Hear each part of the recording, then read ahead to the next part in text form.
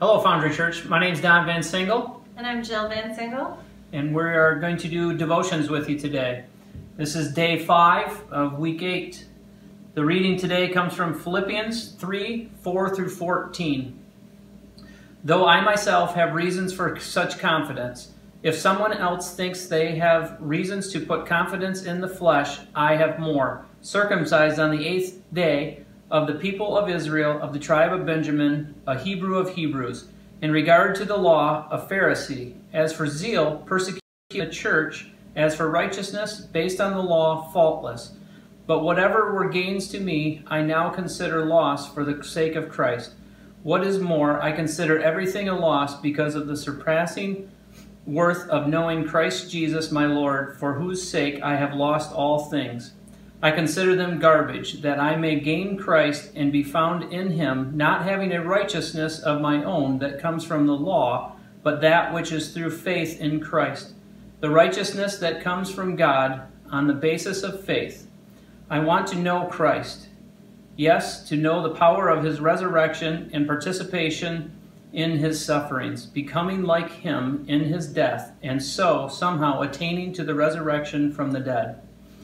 Not that I have already obtained all this, or have already arrived at my goal, but I press on to take hold of that for which Christ Jesus took hold of me.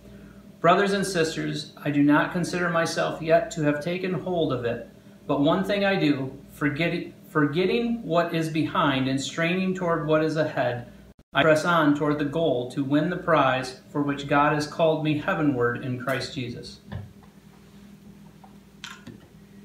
If I were in Paul's position, I would have given up a long time ago, back when he was still Saul, right around the time he got knocked to the ground and called out by God. At that moment, he lost his entire identity. He wasn't the enforcer of God's will that he believed himself to be, and he got a hard correction. After an experience like that, I'd be tempted to crawl into a hole and hide.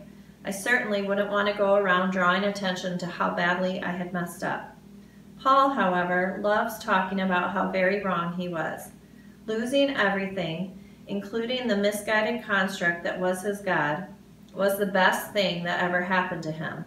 Those things were only holding him back, keeping him from pursuing the real and living God. Occasionally, frequently, we're like Saul, buried deep in self-righteous belief of an image of a God that is not God. It's easy to do. We don't have to look hard to find encouragement and approval for any belief.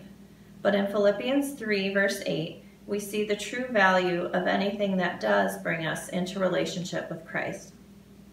In our eagerness to pursue Christ, we must be careful not to form relationships with things and ideas that we have mistaken for God.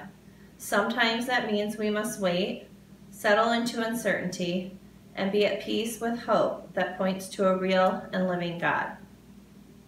And a few questions to think through.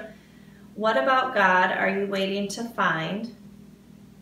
And what is the God that holds you back?